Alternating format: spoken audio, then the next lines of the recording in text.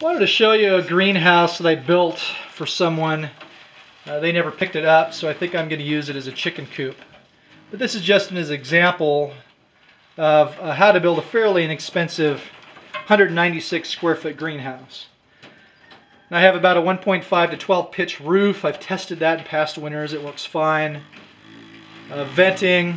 It's blowing pretty hard outside, which is why you hear that sound. It's almost 9 o'clock and it's still blowing hard here. Very windy location. I picked up the paint. This is Sherwin-Williams premium Alkyd based exterior deck paint. Deck stain, actually.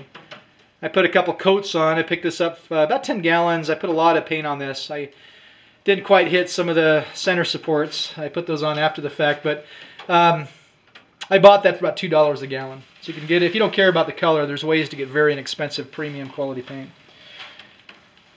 The glazing is 4-layer, 8mm polycarbonate. It moderates the heat in the summer and retains heat in the winter. Has about a 71% diffusion rate, or light entry rate. You can put your hand actually on it in the wintertime, and it actually doesn't even feel cold. It's very well insulated. In this case, I went with spring hinges.